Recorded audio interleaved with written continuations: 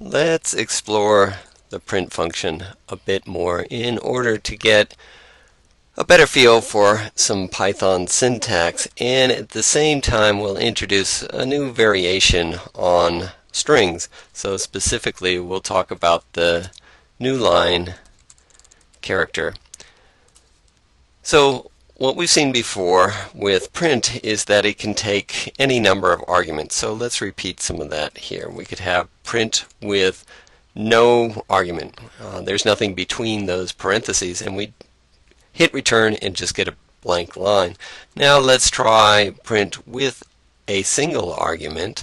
So in this case there is indeed one argument, but the argument is the empty string. There's no text between those quotation marks, and when we hit return, same thing, just a blank line. Let's try one more single argument with just a bunch of blank spaces. So in this case we get one argument and hit return, and can't tell any difference here from the previous two outputs. It just looks like a blank line. There were blank spaces on that line, but we can't tell the difference.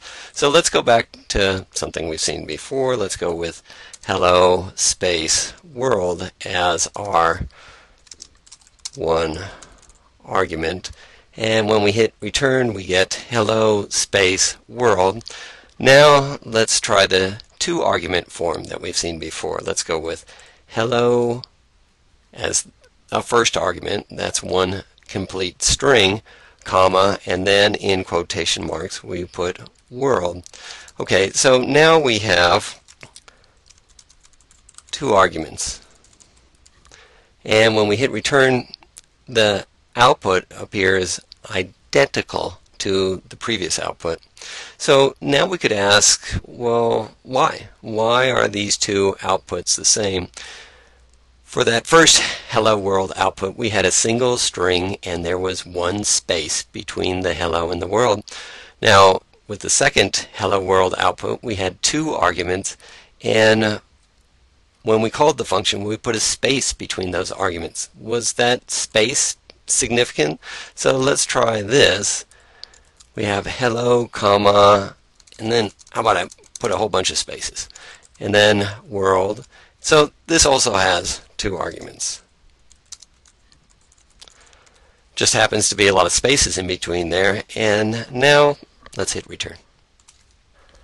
So Python ignores all those spaces between the arguments, but do we need at least one space? Well, let's try eliminating any space and see what happens. So let's write print hello as our first argument, and then no space. Our second argument is world.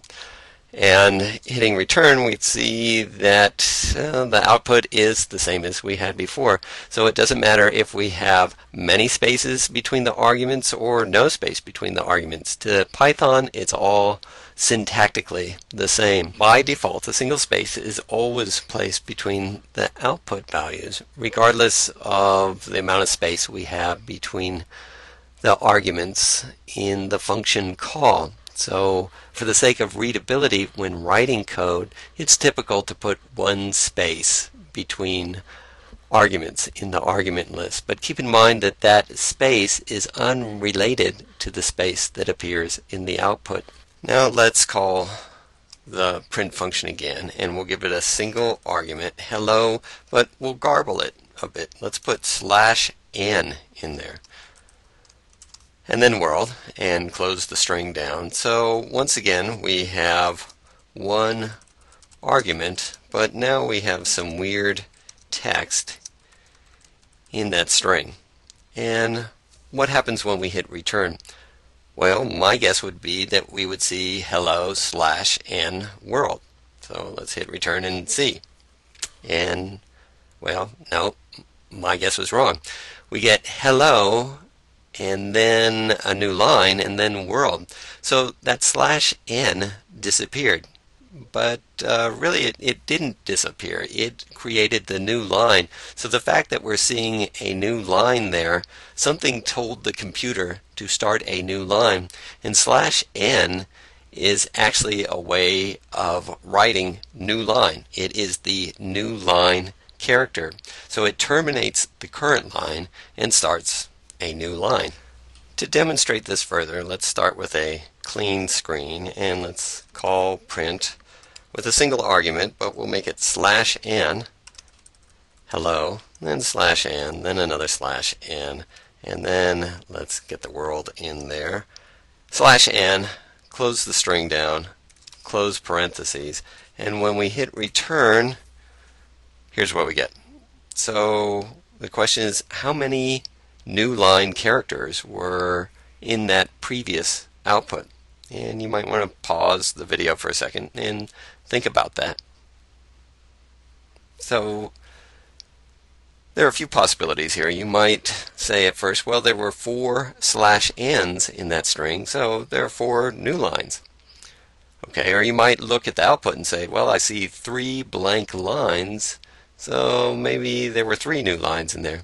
But don't forget that the hello was terminated by a new line. We started on the next line, but just had a blank there. And the world was also terminated by a new line. And in fact, that print statement generated 5 new lines. There are the 4 that are embedded in the string itself, and then by default, print will tack on a new line to the end of its output. So we've actually seen this behavior before.